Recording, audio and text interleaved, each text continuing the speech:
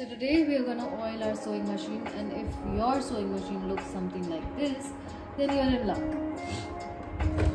First we're gonna open our sewing machine where our bobbin stays. We're gonna carefully take out the bobbin case. Now you'll see the hook like structures. You have to open it while pushing it outwards. Then you'll remove the hook race cover, which looks something like this.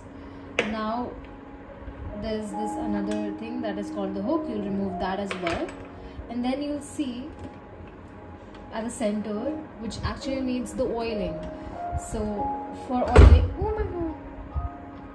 So for oiling, I'm using Intenso sewing machine oil, and I'm using sewing machine oil only, be it any brand, because it helps the machine stay fit, anti-rust, and it's non-staling oil. So that is why this, and you have to use 2 drops of oil and not more than that. Right at the center you have to put.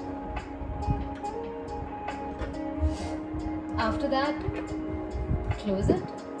Now to put these things back on, you need to see that the hook race should be at the left. Then take the hook and place it right beside it, while the sharper end is at the bottom, facing the bottom. Then take the hook race cover and place it over it where this side is facing the top. It takes a few tries, it falls off usually, but it's there. Now you have to place the holders back by pushing it inwards.